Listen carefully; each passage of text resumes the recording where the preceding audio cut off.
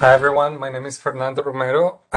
This is my first year at Chandler Gilbert Community College, but not my first year at Maricopa. I've been teaching for Maricopa for 16 years now. I just transferred from Glendale Community College. Chandler Gilbert is my home community because I live close to Chandler Gilbert, and I'm pretty happy to be here in the psychology department.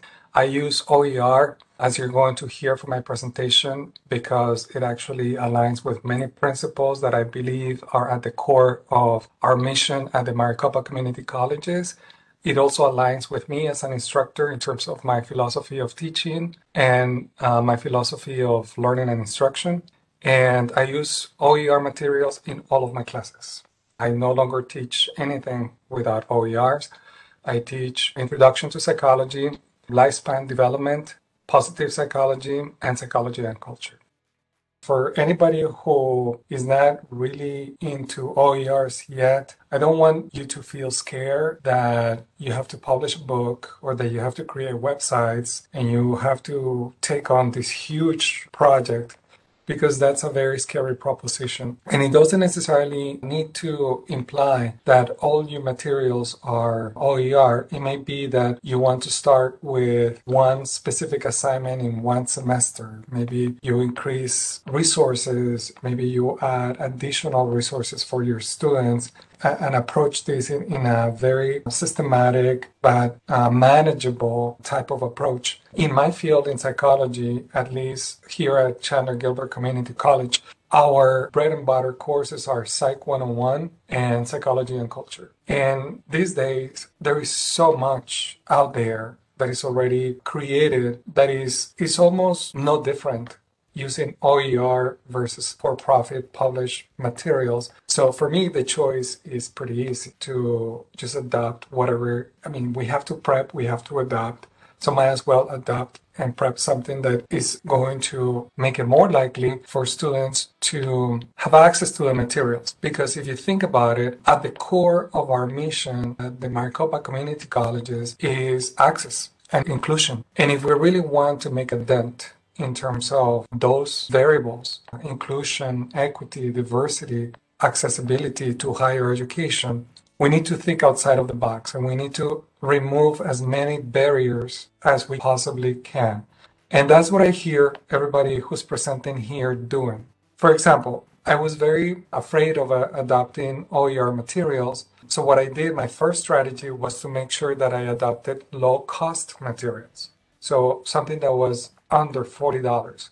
And I negotiated very hard with publishers, and they play ball because it was either selling a reduced cost book or not, or losing a big account. So they decided to discount the price. But then I kept having problems because some students will not buy the textbooks. Some students will take a long time to find the book. They will buy the wrong textbook, so on and so forth. With OERs, you can actually integrate them and make them available from day one, and you're removing that barrier. Students don't have to wait for their financial aid to kick in. They don't have to hustle on Amazon.com to find a used copy of the textbook. It's already embedded into your course. It's accessible. The information is there. It may not be necessarily as flashy as the published materials, but in reality, we as instructors, our job is to bring that passion and really add the pizzazz in our courses. But unfortunately, I see us sometimes outsourcing too much. And I attended conferences to develop an expertise in OER. And some of the people that actually turned me towards OER were publishers because they were downright insulting. I remember I attended a conference where one of the publishers kept saying that faculty could not do this.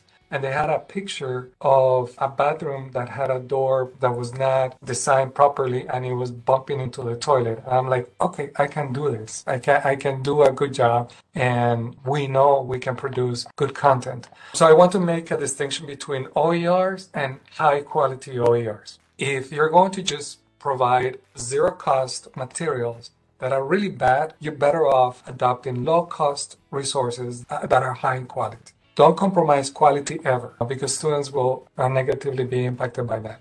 But as you can see, I mean, I'm very impressed from what I heard Carolina describe in terms of her book. Also Fabio, all of the textbook materials that he's using, and listen carefully to the kinds of professional development opportunities that this adoption of OER materials help him be able to accomplish.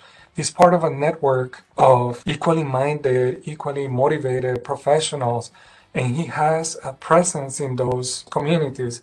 That's wonderful. That puts Chandler Gilbert in the map, not just within our district, but also sometimes at national levels, international levels. That's, by the way, something that I found myself doing naturally. So, for example, I was granted a sabbatical, and I'm going to be sharing my materials in Italy in the spring 2023, where I'm going to teach psychology in Italy for a period of 5 weeks to as much as 3 months. But there's some details that we need to figure out. But I'm going to be representing Maricopa, and I'm going to be bringing my materials and helping them, because part of the mission of the University of Bologna in Italy is that they want to internationalize their curriculum. Maybe we can create partnerships with them.